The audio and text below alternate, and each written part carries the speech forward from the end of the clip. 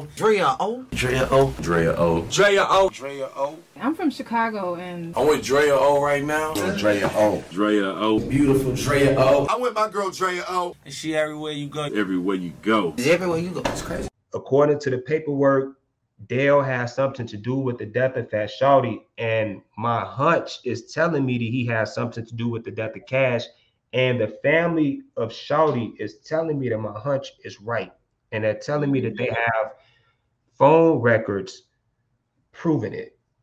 So yesterday, I was in the truck minding my business, and the same individual told me about the whole FBI and CPD getting Dale's phone records.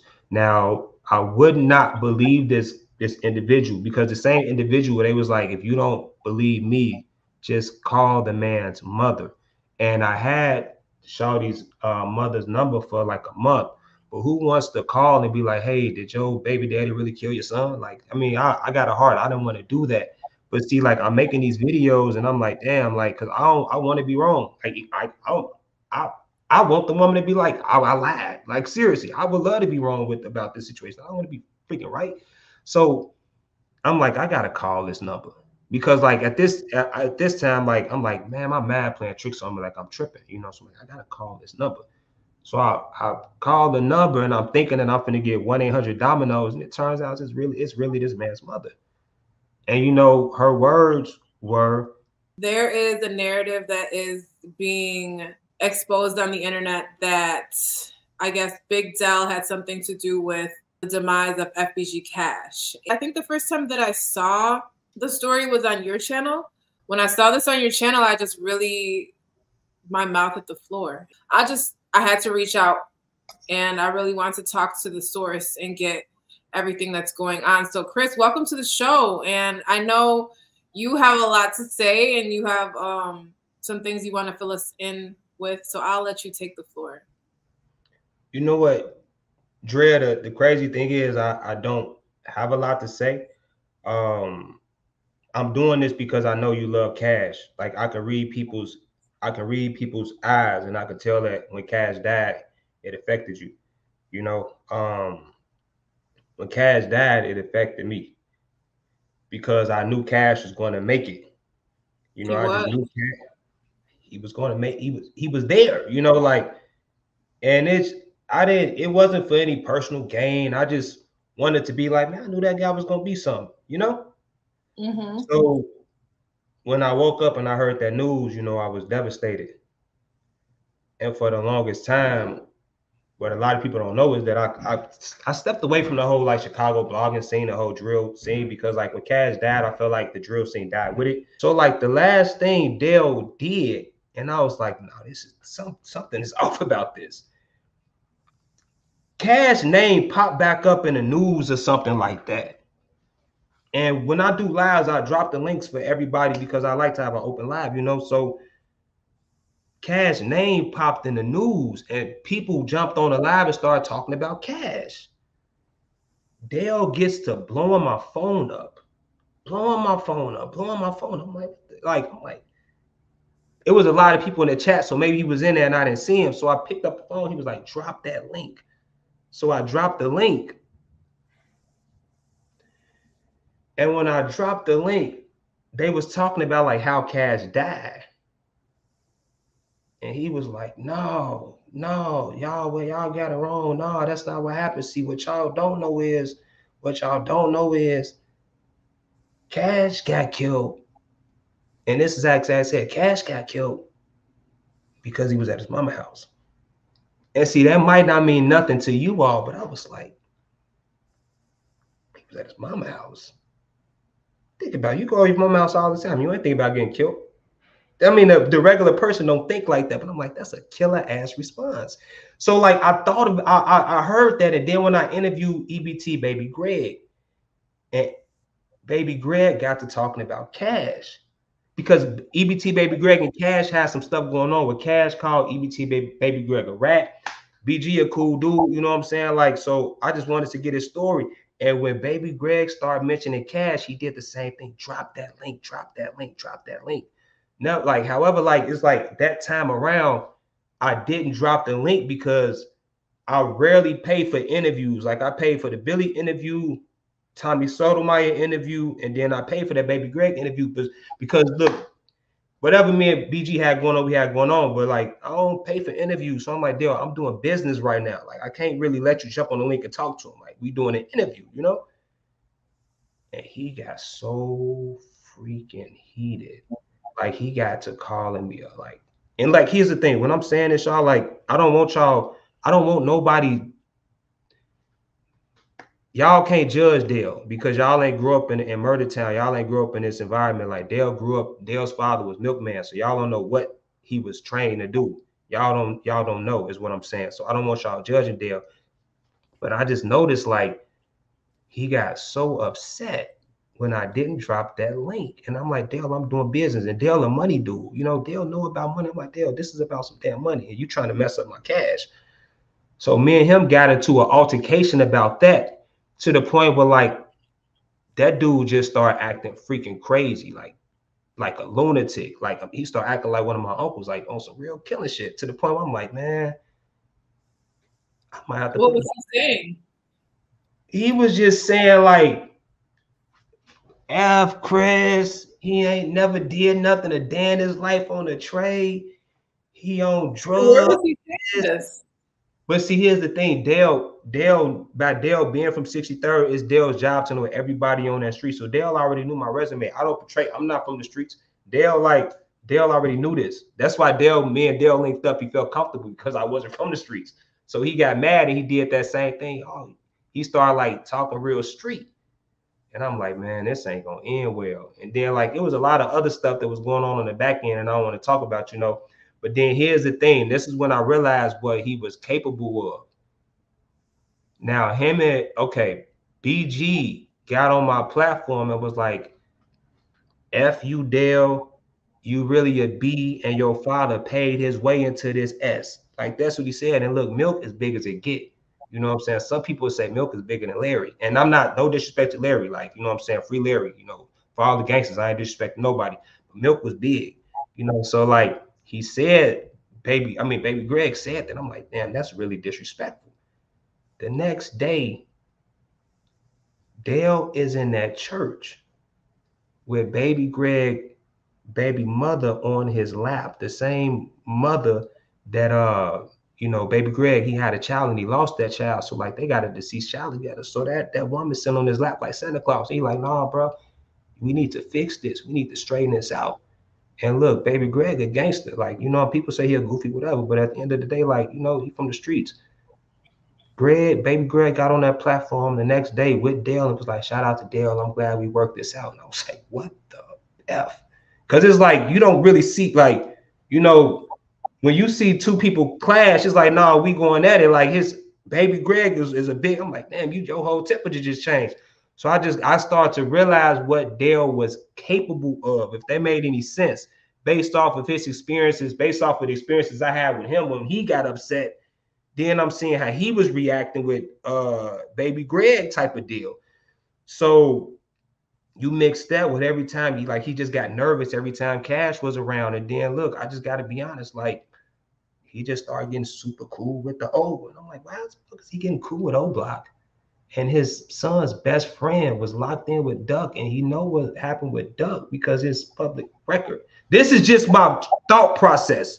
Like, so this is what led me to, like, I'm like, something is up with this. You know what I'm saying? Like, something is up with this. So I didn't hear it from anybody else first. Like, I was thinking it first. And then that's me thinking it, and then me saying it led to what it has led to now. That make any sense? So when you initially dropped, I guess, the first video maybe like a month ago, that was off of you just kind of putting together the pieces from your own experience? The initial video was just off of a hunch. I'm like, because it's just like, did anybody give you information at that time, or this is just you putting together the pieces? The first video, absolutely no information given whatsoever. just based off of my personal interactions that I had with Dale. Okay. And then, so what was the reaction after you dropped that information? Because that also was around the time that I guess he just lost his life and he was getting buried. So I know a lot of people were, you know, up in arms about the stories that were being dropped around that time. F you gonna die, this and that, just a whole, like, you know how the internet is. Just was it just random people or his family? Well, it was random trolls, but it was also content creators too. You know, it was a lot of content creators that said some stuff. I'm like, man, that's crazy. You know, I'm like, damn. You know, it was a few content creators. Really? Do you really truly believe that? Yes, and this is the God honest truth. I believe in fate. I didn't chase Cash, and I wasn't chasing Dale, and it wasn't an accident that Cash kept bothering me, and I spoke to him a day before he passed.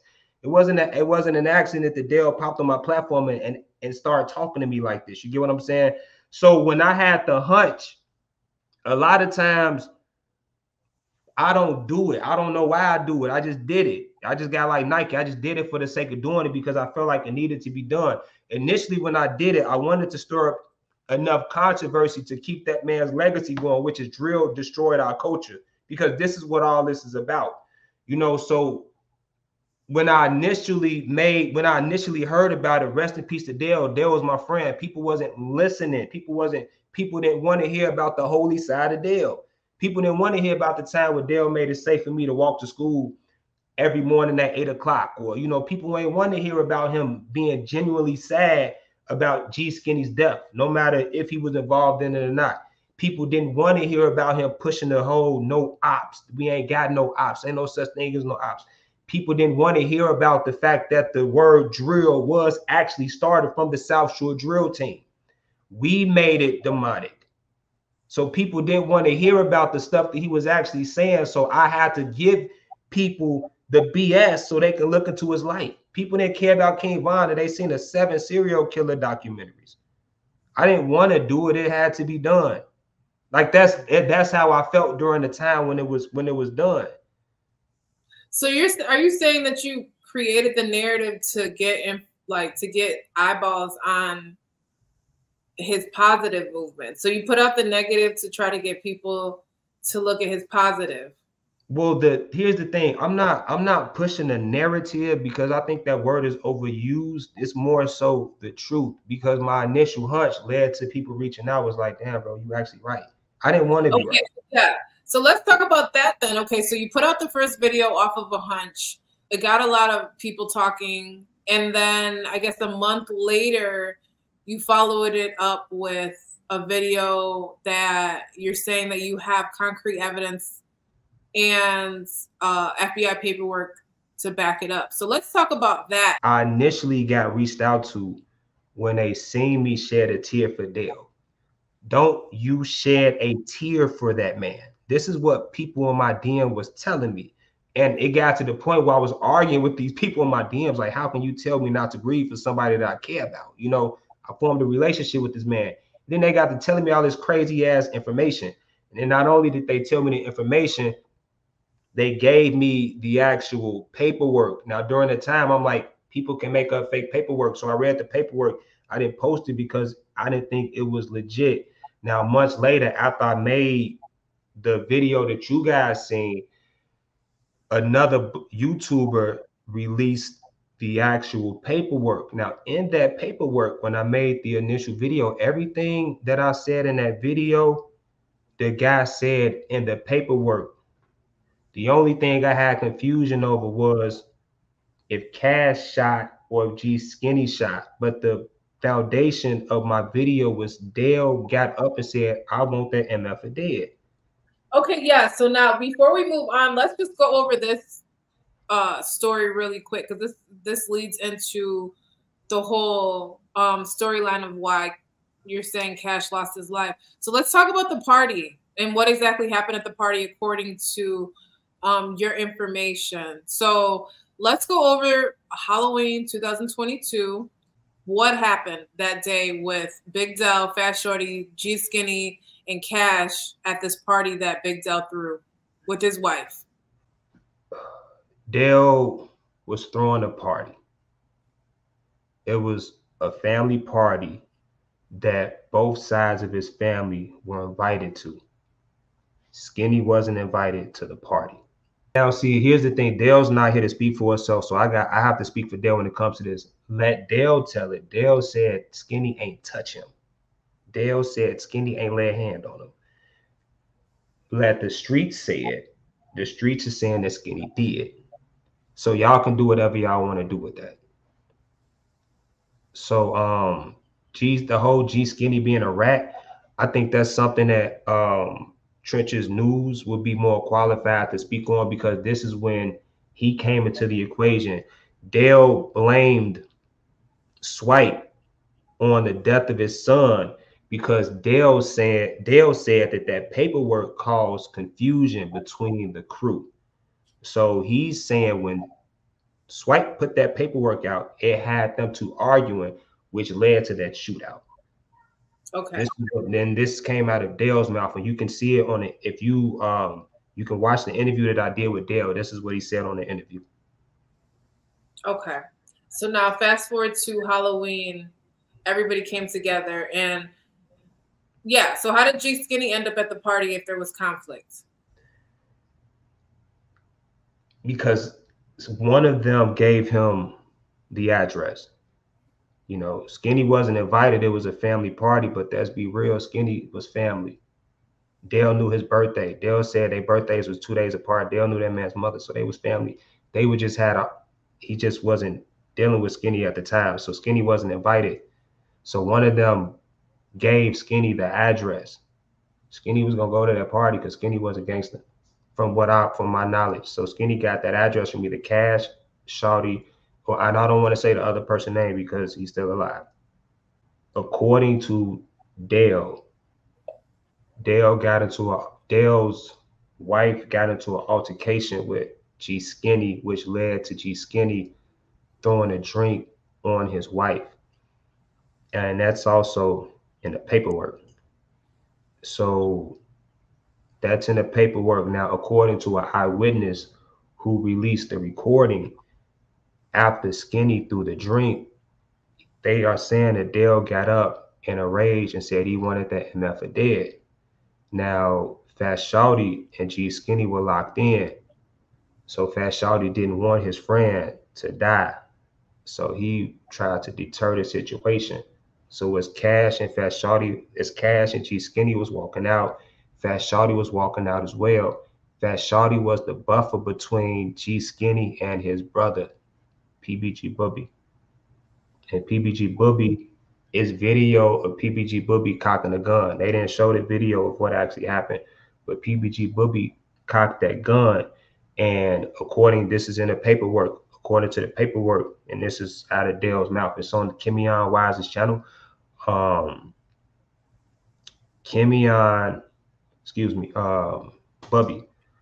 Bubby pointed that gun at Skinny, and Shawty jumped in the way. When Shawty jumped in the way, according to the paperwork, Bubby shot him. Now, when Bubby shot him, the bullet wound wasn't fatal. Fat Shawty wasn't supposed to die. So when he shot Fat Shawty, his brother, he finished the job and he unalived G Skinny.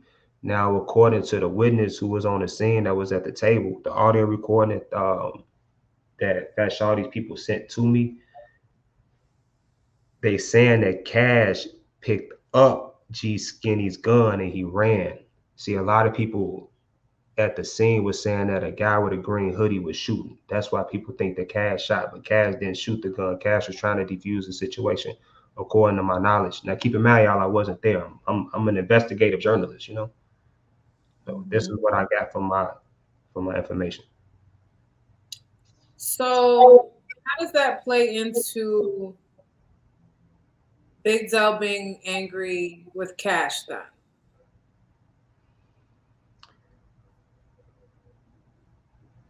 A blogger, because I don't like saying names, I know people is. It's two stories that's going around. story number one is that, you know, all four of them started tweaking with each other, which means Bubby shot one of them and then one of them shot at another individual. Now, there was no gun residue on G Skinny's hands, and there was no gun residue on Fat Shawty's hands. And there was gun residue on Bubby's hand because he shot the gun. So if they saying somebody shot at somebody and somebody shooting back, and if it was only four of them there, I can only assume that Cash would have been the one shooting back. That's one story. Another story that I'm hearing is that Cash broke into a stash and he took money that Dale felt like he shouldn't have took. Now, what a lot of people don't know is that Dale, and see, you gotta, I really, you probably should talk to Swipe about this. Dale told Swipe something about Cash taking something. You know, he told him that himself. That's what Swipe is saying. Now, people, cause see, Dale was I love Dale. Dale muddied the waters and he knew what he was doing. I love Dale, but I now see what he was doing. Dale went around telling people that I was telling people that he backdoored Cash because Cash took some money out of a safe. And before somebody was telling me, I've never heard that story. I'm like, wait, I didn't even know that was true. So it was so much he said, she said, and I was noticing the puppet master behind this was Dale. And I'm like, why is he causing so much confusion? It's just always just kind of weird. And so people were telling you that he's saying these things. Yes. But to you, what is he saying to you? Is he like corroborating any of these things? When all of this was going on, because Dale said some really, really crazy things around the time where I wouldn't let him on that Baby Greg platform.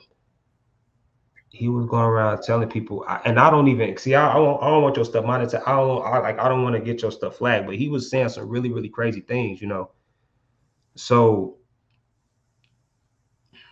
Dale was saying some very, very crazy things, you know, in the public, on the internet, and off the internet. Dale was saying some really, really crazy. It was like lies, if that made any sense. Mm-hmm. So when I confronted Dale about the situation, because when Dale calmed down, like when Dale finally calmed down, because Dale, it got so out of control, I had to call Corey Brooks on Dale.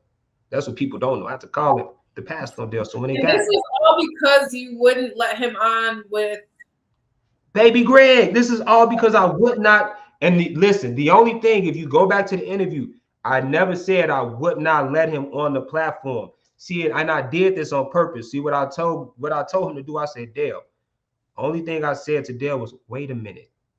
That's the only thing I told that man to do. I never said I wasn't going to let him on. If you even go back and look at the interview, I said, Dale, just wait a minute.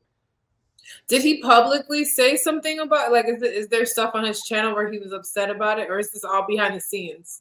Well, yeah, he got a whole, the man went on a whole tyrant on a F Chris Barnes. He's a Judas tirade. It's all on his platform. All this is documented. Chris Barnes is a Judas. Chris Barnes is this. Chris Barnes is a this. This is a this. I mean, we got back cool, but here's the thing. He made so many videos, like really just dragging my name through the mud. And then he said some stuff. I'm like, this is the final straw. Like the man said I was out here changing transmissions. I'm like, come on, Dale. Like, why would you sit there and say that? Like he knew he shouldn't have said that. So I called him. And when I called him, he thought it was funny. See, I was upset at Dale, but then like Dale got me so upset he wasn't mad anymore about the situation. So like we got into it, but then like we got back cool afterwards, if that made any sense. Okay, so the paperwork that I'm speaking on, because of the initially you all people didn't want to believe that, you know, Bubby shot his brother and Dale had something to do with it. So the paperwork that I'm speaking on is that paperwork. And in that paperwork, Dale had to speak to the cops. And in that paperwork, Dale told on Bubby. And Dale not only told him, yes, that's in the paperwork. It's on the internet. It's in the paperwork. And he told the cops that not only, you know, did he do it, but if his son didn't turn himself in, that he would get him, he would turn him in himself. If that made any sense, he would bring him in. So that's in the paperwork. So a lot of people, when I dropped the whole video about Dale having something to do with the death of his son, people were looking at me like I was crazy. But people, here's the thing, I dropped that video because my source told me that he had something to do with it before the paperwork dropped. So they told me he had something to do with it. I dropped the video, and then a couple weeks later, they come out with the paperwork confirming the story. So that was the video number 2 that I was speaking on. Now, yesterday I was in the truck minding my business, and the same individual told me about the whole FBI CPD getting Dale's phone records. Now, I would not believe this individual, because the same individual, they was like, if you don't believe me, just call the man's mother. And I had Shawty's mother's number for like a month. But who wants to call and be like, hey, did your baby daddy really kill your son? Like, I mean, I got a heart. I didn't want to do that. But see, like, I'm making these videos and I'm like, damn, like, because I want to be wrong. Like, I want the woman to be like, I lied. Like, seriously, I would love to be wrong about this situation. I don't want to be freaking right. So I'm like, I gotta call this number, because like at this time, like I'm like, man, my mad playing tricks on me, like I'm tripping, you know. So I'm like, I gotta call this number. So I call the number, and I'm thinking that I'm gonna get 1-800-Dominoes, and it turns out it's really this man's mother. And you know, her words were this. She goes, you might be adding a little extra sauce to it, but the foundation of your videos are correct. I don't care about the internet, and I don't want to do any interviews, because there's no amount of interviews that'll ever get my son back. So this is what she told to me. You know, I love my mother. You know what I'm saying? So like, it broke my heart when she told me that.